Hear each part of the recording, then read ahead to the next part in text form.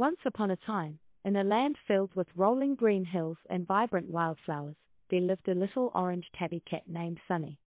Sunny was a curious and adventurous fellow, with fur as soft as a summer breeze and eyes as bright as the morning sun. He loved exploring new places and meeting new friends. One sunny morning, while he was frolicking through a meadow, Sunny stumbled upon a gigantic St. Bernard dog named Max. Max was quite big and strong, with a heart full of bravery and kindness. His fur was as fluffy as a fluffy cloud in the sky, and his eyes were as gentle as the rippling pond. Sunny and Max became the best of friends, discovering that they both loved to embark on great adventures. They dreamed of traveling across the land and helping all the people they would meet along the way. And so, they hatched a plan to ride on a magical hot air balloon.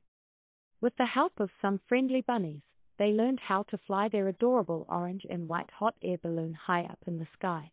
As they rose above the treetops, Sunny and Max marveled at the breathtaking view below them.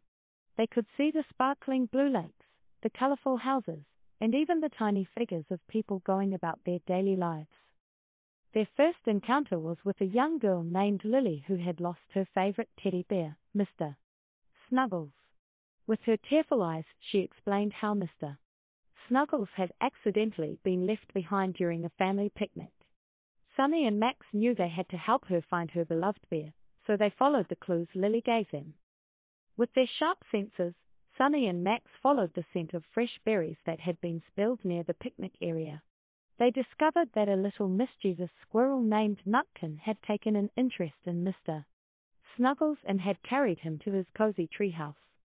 Sunny and Max kindly persuaded Nutkin to return the teddy bear to Lily, and Nutkin agreed, feeling sorry for his naughty actions.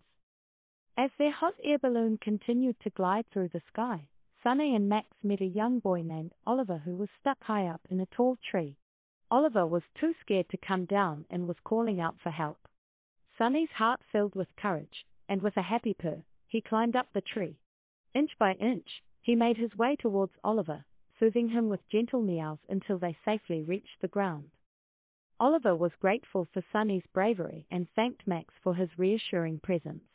With his newfound confidence, Oliver promised never to climb trees he couldn't come down from again.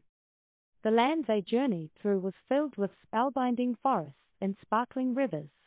On one delightful morning, as the golden rays of the sun peeked through the leaves, Sunny and Max met a kind old woman named Mrs. Rose. She had accidentally dropped her basket of freshly baked apple pies while walking to the village fair. Sunny and Max couldn't resist offering their assistance. They helped collect the scattered pies, carefully placing each one back into the basket. Mrs. Rose was delighted by their kindness and invited them to the village fair, where they were hailed as heroes. Everyone marveled at how a small cat and a big dog could bring joy to so many. As the days went by, Sunny and Max's hot air balloon floated across beautiful landscapes, bringing happiness and help wherever they went. But one day, while passing over a vast open field, their balloon began to slowly deflate. Sunny and Max looked at each other worriedly, wondering how they would make it back home. However, the friends they had made along their journey were not too far away. Lily, Oliver, and Mrs.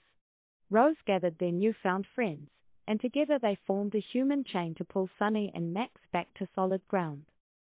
With cheers and laughter, Sunny and Max thanked their wonderful friends for their help.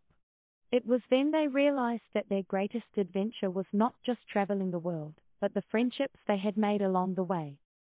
From that day on, Sunny and Max knew that they would always be there to help others, whether it be finding a lost teddy bear, rescuing someone from a tree, or collecting fallen pies. And as they floated back home with their hearts full of gratefulness, their hot air balloon may have been empty, but their spirits were soaring high like the gentle wings of a butterfly, ready for new adventures and new friends.